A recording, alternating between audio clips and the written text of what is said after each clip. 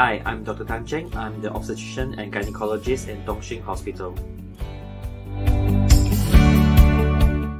Braxton Hicks are also known as forced labor pains, forced contraction. It is when the muscle of the womb contracts and relaxes.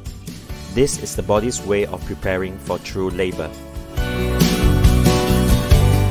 Braxton Hicks are completely normal and common during the second or third trimester. They can be uncomfortable but shouldn't be painful. They are often described as menstrual-like cramps or tightenings that comes and goes. If you put your hands on your belly when Braxton Hicks happens, you can feel your womb becoming hard.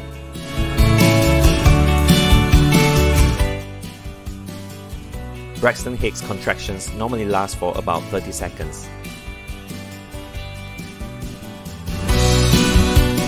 Certain conditions, such as having a full bladder, having sexual intercourse, being very active, or being dehydrated, may trigger Braxton Hicks.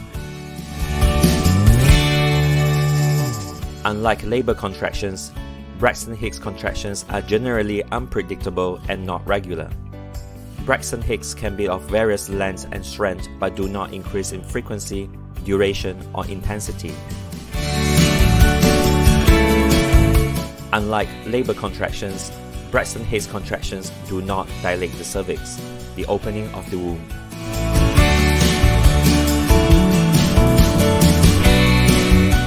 Labor contractions, on the other hand, are more regular, frequent, painful, and increasingly longer and more intense.